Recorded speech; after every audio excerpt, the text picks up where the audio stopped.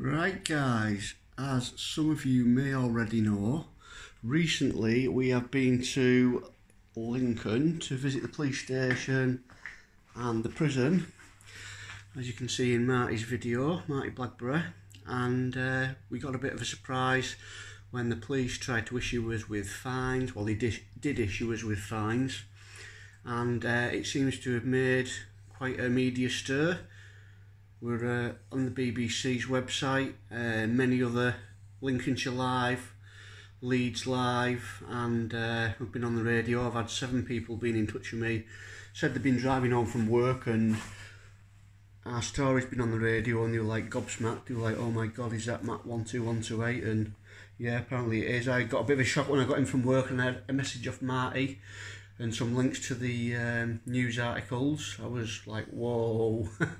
So yeah guys, we're famous. We've got some publicity there. There's some links to the different stories in the description. If you have a look down there, you can read them all yourself. So yeah, can't believe it actually made it onto the BBC though. That's one that got me. I was dead proud. I sent one over to Facebook to my dad and I said, hey look, I'm famous, and he's like, oh yeah, I'm so proud of you mate.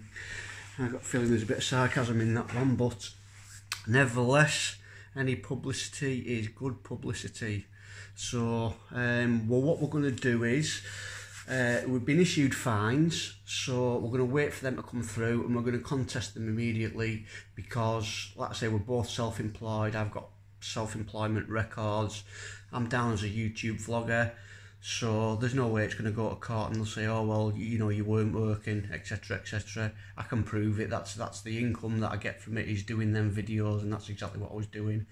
So we're going to get that overturned at court, and then what we're going to do is we're going to head back over there and we're going to do another audit at the police station at Lincoln and just sort of like ask them a few questions as to what they think about us getting our fines overturned, and just basically have a bloody good laugh at their expense, just to let them know that we've sort of got away with it. We'll also get in touch with the people that were reporting on the initial incident, the BBC, Links Live, all the others, and we'll say, look, we're them people that you reported on X amount of time ago, and we've actually been to court with those fines and they got overturned, so would you like to do a little story on that, just to inform everyone that the police were in the wrong and we were in the right, we were innocent all along, and yeah, just let everyone know that we're hoping we would get fined, that it didn't happen.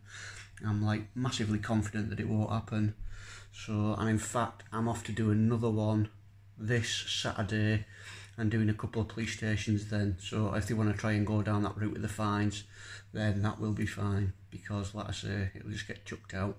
So anyway, I'll leave you with that, and watch this space. We'll let you know what happens when them fines do get overturned, and we'll also have a juicy video for you of when we return to Lincoln and yeah, have a laugh at their expense. I will post my Lincoln videos in the next month or so. I'm going to let Marty settle down. You can see some of his over on his channel. Mine are good, they're quite different. I've got some different footage and some different interactions. I tried to split away and go and talk to some of the police or give them a hard time, the ones that Marty wasn't talking to, so there's some good different interactions going on in them videos. Like I say, I'll post them in a few weeks time. Right, I'll be back at the weekend with an audit. Catch you later guys. Take care. Good night.